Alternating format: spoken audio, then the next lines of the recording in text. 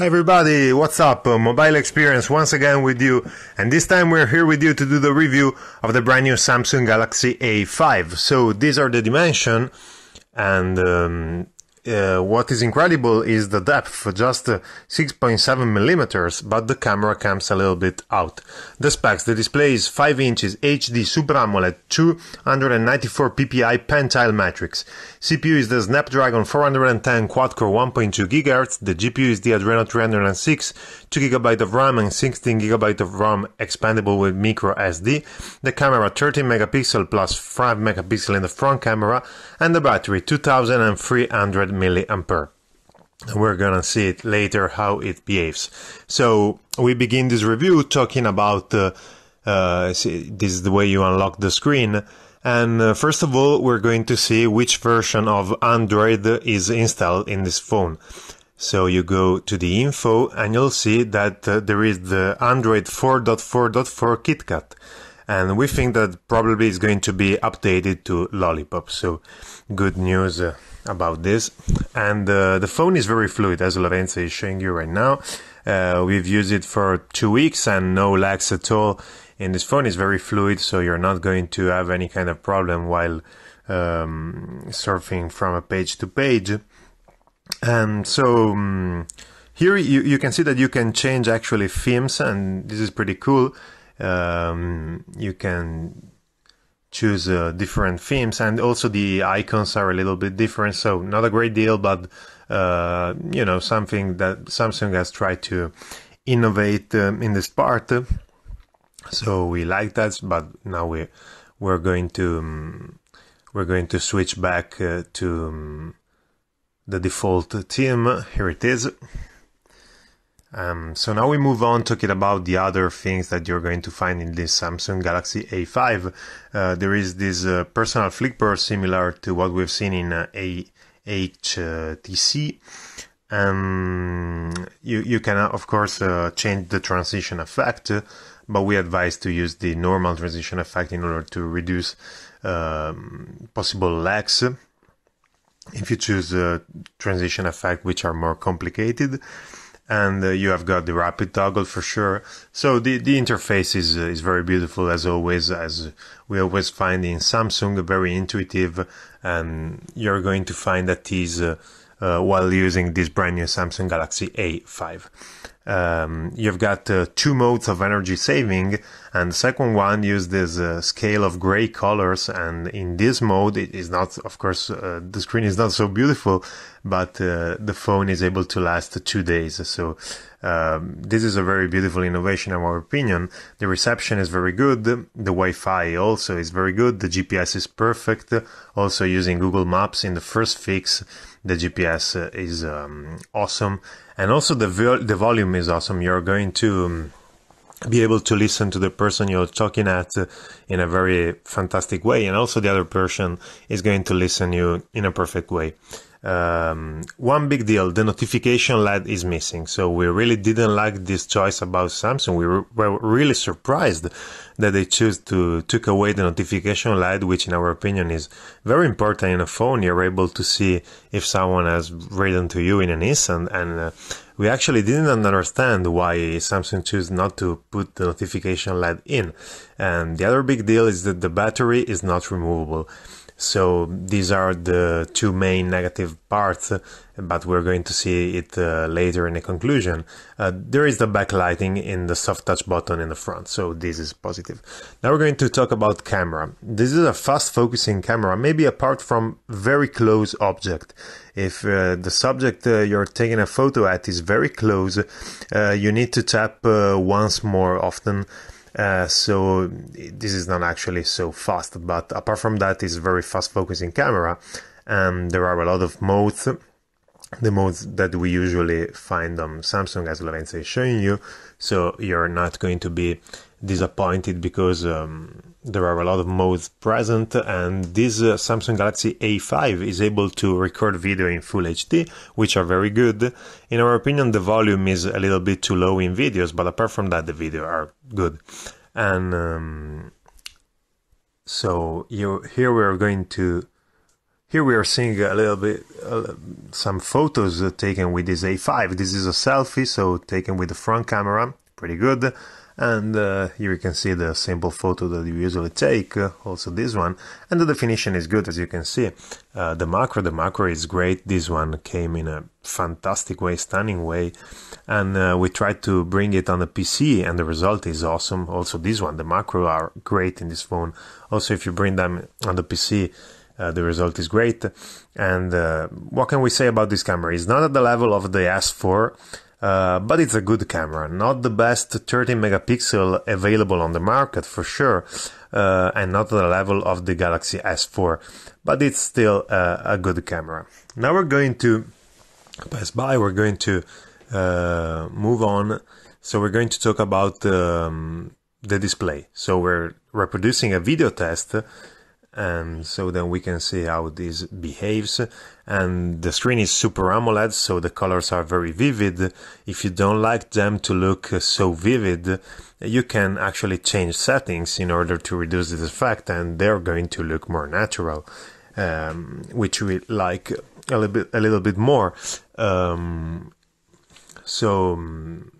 lighting is the first impression is very good. The angle of view is awesome, as in every Super AMOLED screen. Maybe the maximum lighting is not so good.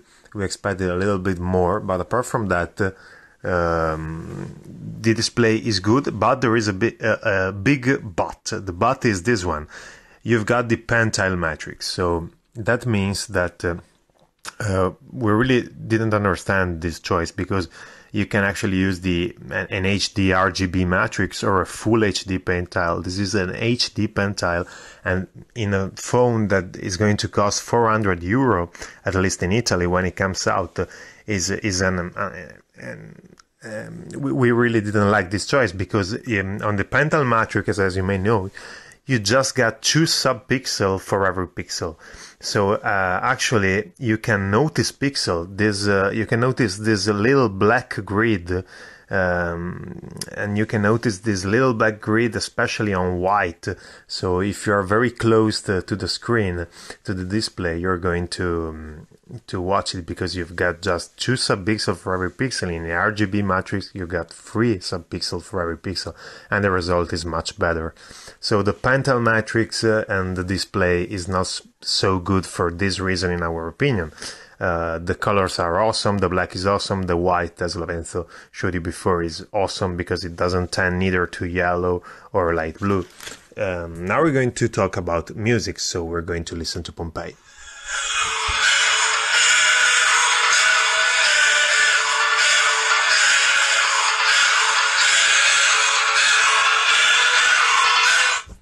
Here it was, Pompeii, our simple song as always. And what can we say about the audio part? The volume, in our opinion, is a little bit too low. And the position of the speakers placed on the back, as you know, we don't like this position. The camera comes a little bit out, so the sound is not too covered, also if the phone is placed on a table, for example. But the position still remains not good, in our opinion. We don't like phones with the speaker placed on the back. And yeah, the volume is too low, so the audio part is not great. Here it is, the Antutu benchmark, and the score is 21K. So not a big score, as you may notice if you have seen other our videos. We usually use the Antutu benchmark to have an idea of which score a phone relies. 21,000 is not a lot, but we can guarantee that the performance is better. It's better than a lot of MediaTek and octa-core processor that relies 28,000 score. So don't worry about that, because in this case the Antutu benchmark is not 100% reliable, in our opinion. Now we're going to talk about the gaming part. So as you've seen, Lorenzo has launched the Real Racing 3, one of the most testing game out there in the market. So we're going to see how this Samsung Galaxy A5 behaves. And first of all, we can say that it doesn't warm a lot, so that's a positive thing, because the processor is just 1.2 gigahertz, and this really helps not to warm this phone a lot, and also it doesn't stress the battery a lot. So Here it is, Real Racing 3 is not very detailed. For example, you don't have the detail from the back mirrors, as you can see. But apart from that, the game is fluid, so very few lags. This Samsung Galaxy A5, in our opinion, is a good phone also for gaming. And of course, it's not the best one in the market if you are very fond of playing games, but it's good for gaming too. And the positive thing is that it doesn't stress the battery a lot. So, of course, that's very positive. Now we're going to move on. We're going to talk about the browser as we usually do. We are connected with the HSDPA connection, so now with the Wi-Fi. And we're going to surf on the Corriere della Sera, one of the most testing site in Italy, because it contains a lot of news, a lot of photos, videos and links. And so you're seeing a little bit of rendering problem because the scrolling in Samsung is a little bit too fast in our opinion in every Samsung devices. And of course this doesn't help because you have rendering problems. But the pinch and pan are very, very reactive, as Lavenza is showing you, so that's positive. Pinch and pan are awesome. You may have a little bit problems when you scroll down, especially so fast as it occurs in Samsung devices, so few black zones and few lags. But you know, the browser experience is not bad. The last thing that we're going to talk about is battery. Battery has got 2300 milliampere.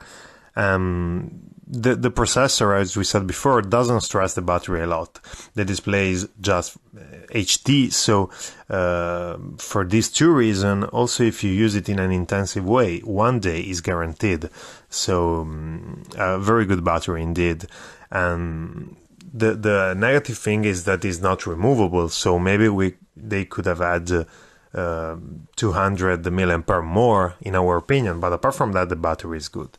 So what can we say, guys? This phone is 400 euro when it came out in Italy, maybe 360 and 70 online, so it costs a lot in our opinion. It's a medium high range of phone, but the CPU is the same as we've seen in Ace 4, which costs, as you may know, 150 euros. So the positive aspect of this phone, the design and materials, aluminium and polycarbonate, very good on the back. So design and materials is great in this A5.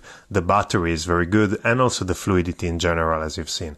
The negative part, the display with this Pentel matrix, as we've seen before, the notification LED is missing, and the battery is not removable. So guys, this was our review of the Samsung Galaxy A5. Please subscribe to our channel and share the video to help us, and if you like what we do, and stay tuned because other videos are coming. Thank you very much for watching, and bye bye by Mobile Experience.